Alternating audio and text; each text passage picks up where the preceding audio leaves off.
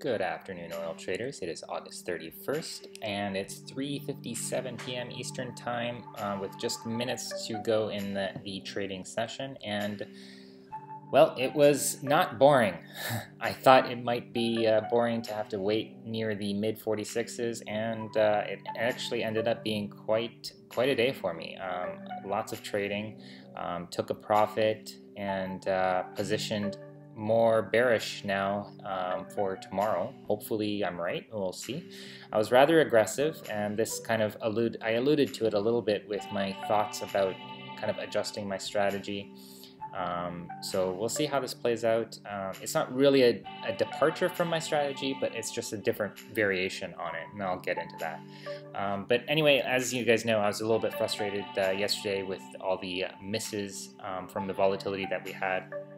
So my thinking was to, instead of kind of expecting $1 gaps, or not expecting, but kind of targeting $1 gaps between positions, I'm going to try and take smaller positions but target smaller gaps. So what happened today was when we jumped up initially to, well, actually where we opened kind of at 46.5 or so, I realized that at 46.60 it was a pretty good size gap, 70 cents over the next short position that we have, which is also a small position at 45.90.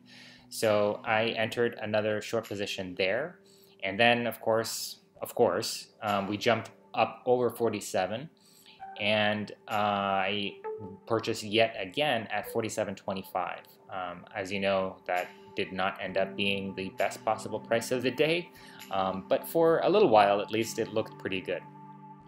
Also, when we hit 47.34, and that ended up being the high of the day for quite some time, I decided to get out of my long position, which ended up actually looking pretty decent considering where we're closing, which is just above 47 right now. So I sold that long position, which was Monday's long position, for a profit of, where is it, 3.15%. Actually, I think that was 3.13%. And a profit of $722, which you can see right here.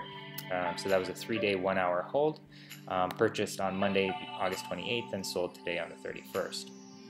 So you can find that information on TradingJournal.ca, of course, as usual. Yeah, so I very rapidly executed those 3 trades. Basically, a short purchase at 46.60, another short purchase at 47.25, and then a sale of the long position from Monday, which was purchased at 46.55, and I sold it at 47.30, 31.30, something like that. So just below the highs. It actually ended up being a partial fulfillment of the order, and I had to wait a while before it actually got the rest of the fill, simply because I actually ended up picking just the right price on my HOU sell order. HOU is the ticker symbol for Horizon ETF, the bull ETF.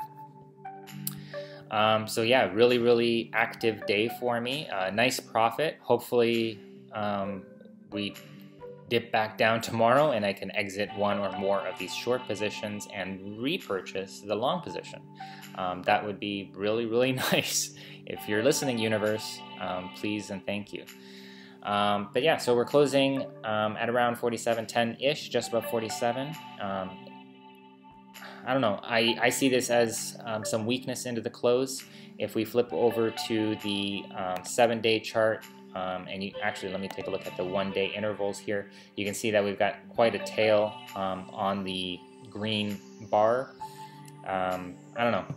My friend tells me that that's an indicator. I don't know. It is what it is. I guess we'll see what tomorrow holds. Let me know how you guys did. It was a especially active day for me. It's more active than I think I've had in the past few months. So it was exciting for that reason. We'll see tomorrow if excitement translates into profits. Hit me up down below on the comments on YouTube or over on TradingJournal.ca, where you can find more information on my results, performance, trades, charts, etc. Give us a thumbs up, subscribe to stay tuned, and I'll check in with you guys ahead of tomorrow's Friday trading session at or before 9:30 a.m. Eastern Time. Until then, good luck. Cheers.